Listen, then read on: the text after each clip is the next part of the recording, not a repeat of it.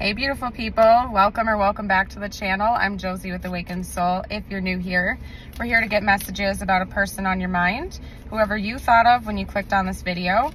It's likely to be a person that you're in no contact with, or you have had a separation at one point in time with this person. I'll get that out there right away.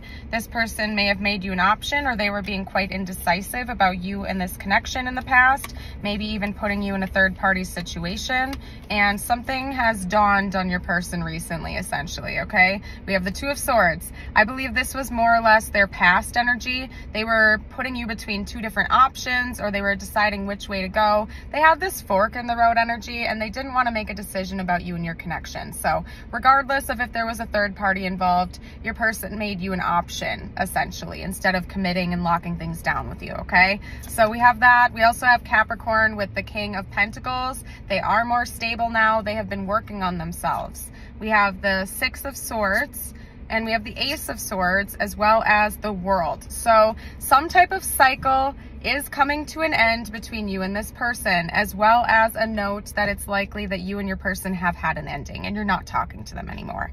They have hope on the horizon. They are really hoping that you would be open to communication in the future, maybe even taking a little trip together to talk things through. They're planning on it, okay? So this person is planning on bringing you truth and clarity in the future about why they acted the way they did, why they made you an option, so on and so forth. You get it. This person wants to talk to you, and as always, remember to stand firm to yourself. Stay true to yourself. If you don't want to take this person back, you never have to do that.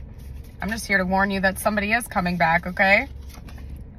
Why do you want me? Yeah, their insecurities were getting in the way. That's the thing about this, you guys, is your person was really insecure, and maybe that's why they made you an option, because they were afraid you would walk away first. They miss you and they want to come back in, okay? They want to come back in.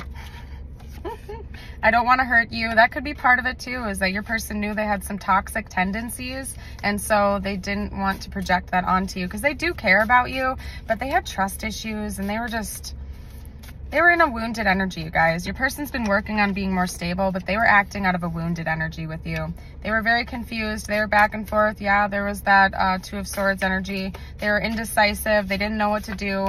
They're hoping that you can see past that now, that you can see things more clearly, and they also want to come in and be more upfront with you in the future. So I would expect communication.